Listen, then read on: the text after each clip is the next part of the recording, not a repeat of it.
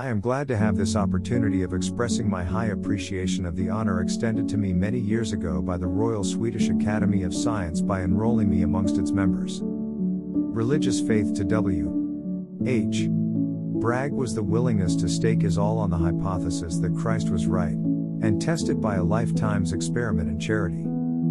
Thanks to the high standing which science has for so long attained and to the impartiality of the Nobel Prize Committee, the Nobel Prize for Physics is rightly considered everywhere as the highest reward within the reach of workers in natural philosophy.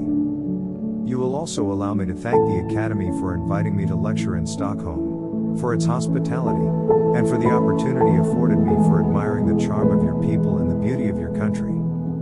The mystery of life is certainly the most persistent problem ever placed before the thought of man. There is no doubt that from the time humanity began to think it has occupied itself with the problem of its origin and its future, which undoubtedly is the problem of life. The inability of science to solve it is absolute. This would be truly frightening were it not for faith. The more I work with the powers of nature, the more I feel God's benevolence to man. The closer I am to the great truth that everything is dependent on the eternal Creator and Sustainer, the more I feel that the so-called science I am occupied with is nothing but an expression of the supreme will, which aims at bringing people closer to each other in order to help them better understand and improve themselves. I am proud to be a Christian. I believe not only as a Christian, but as a scientist as well.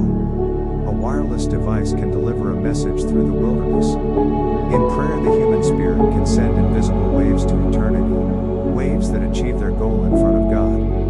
If we consider what science already has enabled men to know, the immensity of space, the fantastic philosophy of the stars, the infinite smallness of the composition of atoms, the macrocosm whereby we succeed only in creating outlines and translating a measure into numbers without our minds being able to form any concrete idea of it, we remain astounded by the enormous machinery of the universe. I am glad to have this opportunity of expressing my high appreciation of the honor extended to me many years ago by the Royal Swedish Academy of Science by enrolling me amongst its members.